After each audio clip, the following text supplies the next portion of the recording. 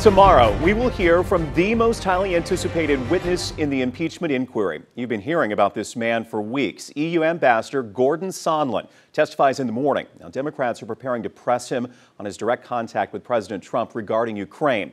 This contentious public hearing will be going on as the president tries to put the focus on economic progress. The president will be in Austin tomorrow touring the Apple facility with Apple CEO Tim Cook.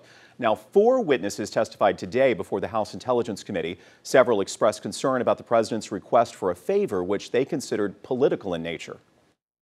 It is improper for the President of the United States to demand a foreign government investigate a U.S. citizen and a political opponent. I feared at the time of the call on July 25th how its disclosure would play in Washington's political climate. My fears have been realized.